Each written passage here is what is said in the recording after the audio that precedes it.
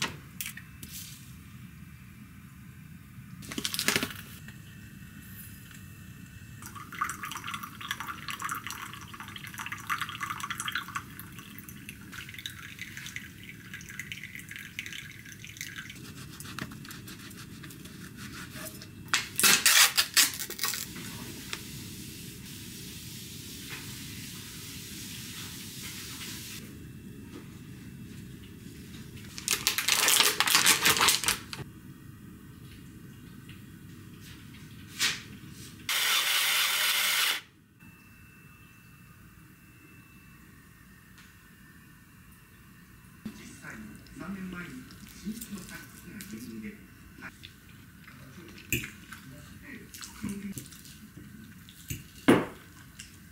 入院した施設に回復した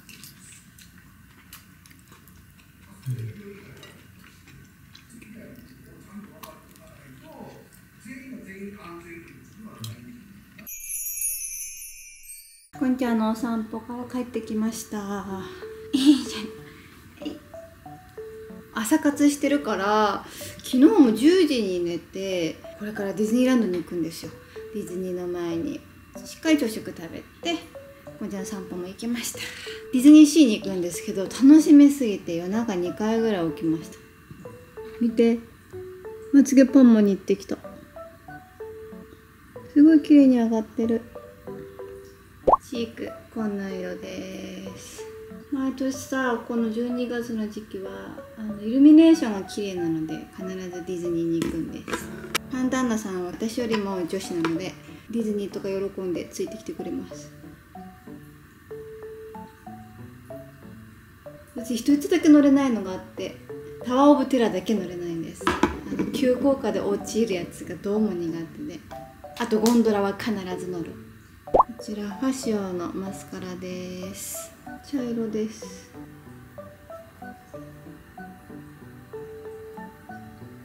軽く塗ります。地まつげなんですけど、すごい伸びる美容液があって、王道なんだけどさ、ラッシュアディクト知ってる？びっくりするよね。どこまで伸びるんだろうって感じ。最初のうちは結構痒くなる人もいるみたいで、私ちょっと痒くなったんですけど、使い続けてたり、あと1日おきとかに塗ってるとだんだんこう慣れていっていい感じにヘビロテしてます。ボビー・ブラウンです。最近ディズニーに行って思うのが、お客さんみんな若って思います私たち夫婦ぐらいの年になると子連れか、もうほんと20代の若い女の子たちっていう感じで、あんまり30代夫婦で2人で楽しんでるとかあんま見ないなぁと思って。リップがローラ・メルシエの5番です。ちょっとベージュっぽい感じ。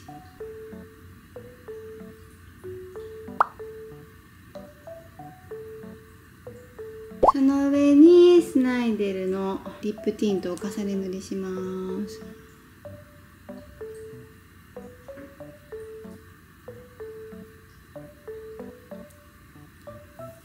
髪の毛仕上げて着替えます。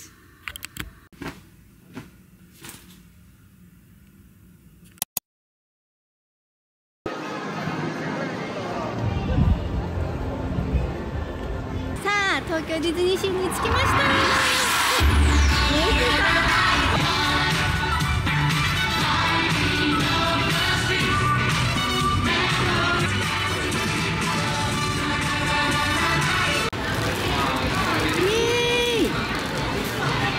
楽しみいただけましたか？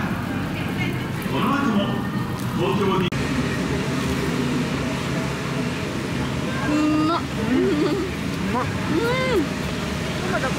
今から海底200マイル300マイル300マイル乗ります。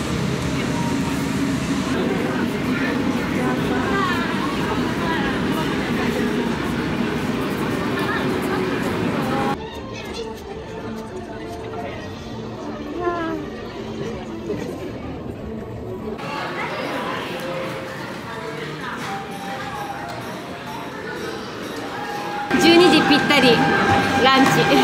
ベジタブルカレー、チキンとサラダ。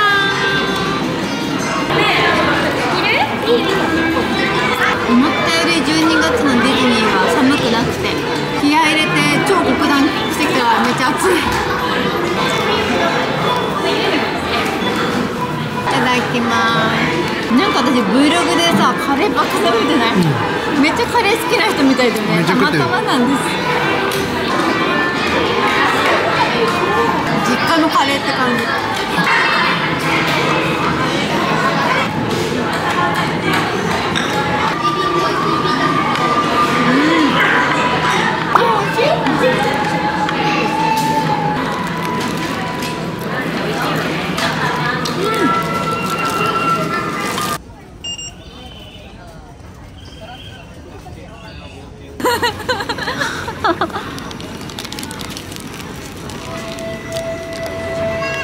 熱いんじゃなくてソーセージがおかしい。おお。お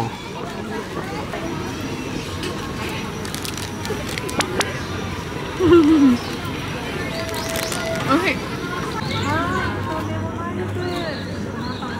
すいません、どうもありがとうございました。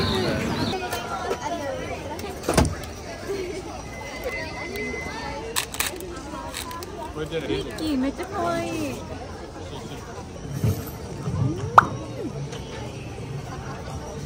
も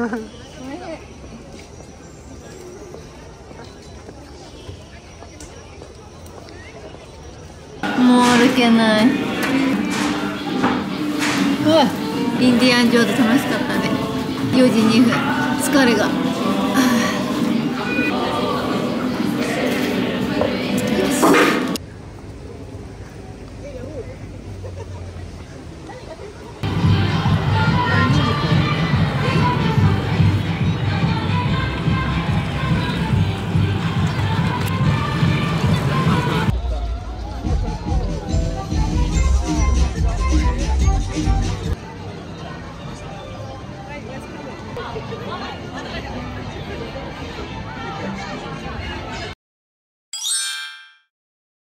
帰ってきました。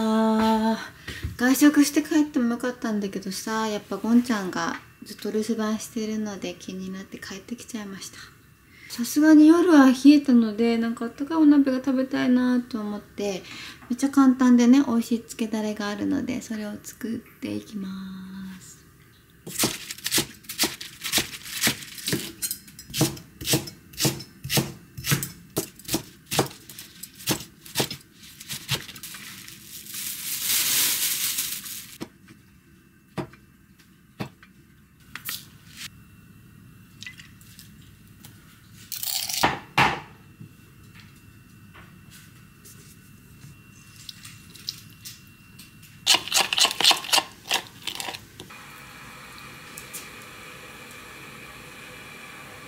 いただきます。いただきます。こんなソースです。お前には申し訳ないと思ってる。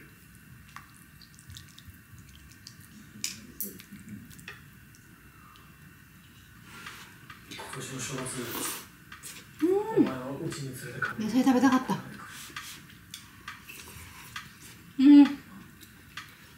ご飯も少し食べます。男と一緒にどうしてもショックを受けて体調を崩してしまうらしくて。なあ、ケンジ。こっちの勝手な都合で。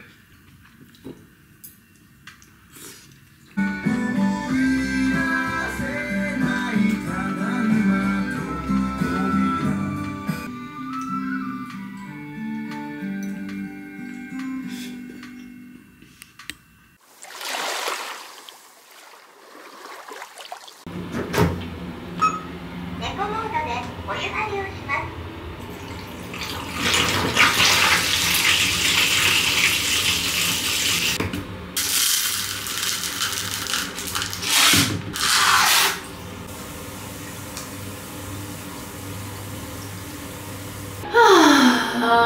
気持ちいい。体の芯まで冷え切ったのでお風呂が気持ちいいです。そして今日はなんと14,757歩月ですと、イエーイ。400カロリー消費して10キロ歩いて4時間分歩きました。気持ちいい。